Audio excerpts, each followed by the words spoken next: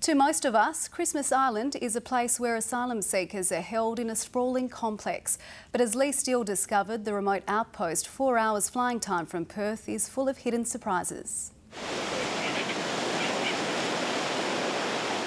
I went out fishing one day and we're coming back in as the sun was going down, and this island from out there looked so magnificent.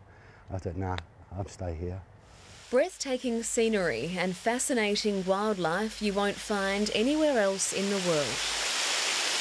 It's the side of Christmas Island locals want us to see. Well, I just like wandering around the jungle, and it's quite a dramatic vista. You go up to one of the lookouts called Margaret Knoll, and you look across the hills and the valleys and the sea and the great waves crashing against the cliffs. But the tourism industry here is fighting a losing battle. For many of us, this is what we know of Christmas Island, a spot where asylum seekers are housed, also the scene of a terrible accident. Visitor numbers have plummeted by 75% over 2 years, locals say due to the island's tarnished image. It is really frustrating because we know that if people came here, they would really see that there's a whole other different aspect to Christmas Island, and it really is what Christmas Island's all about.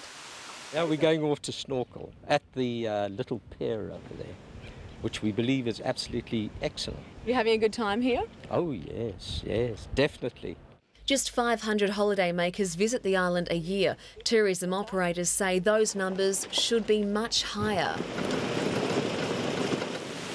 Right now we're in the middle of the Christmas Island National Park. It makes up 65% of the island and is home to 40 million red crabs.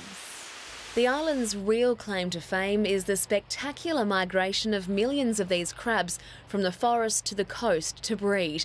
It happens every November. Wildlife legend David Attenborough calls it one of his top 10 experiences.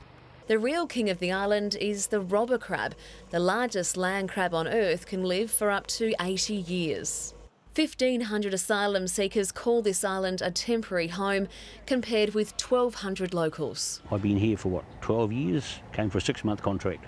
I've given it my mobile phone, I've given it my website, and it's completely blissful.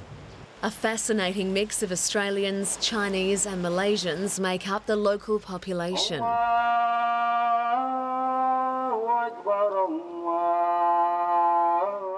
Committed and passionate islanders desperate to show us the real Christmas Island. It's probably adding 10 years to my life. Do you think you'll ever leave? No, I'm too ingrained here. Lee Steele, 9 News.